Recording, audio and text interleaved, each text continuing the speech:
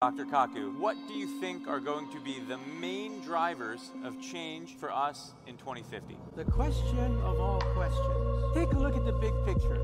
Take a look at humanity just a few hundred years ago. Throughout human history, people lived in poverty, disease, war. Average life expectancy for most of human civilization was 30 years of age. 200 years ago, something magical happened.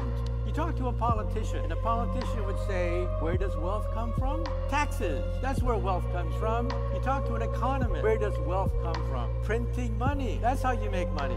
I say all wealth comes from science and technology, because around 1800, we physicists worked out what is called thermodynamic, the laws of heat. From that, we created the heat engine, the locomotive, the factory, the industrial revolution based on oil and coal. Great wealth was created.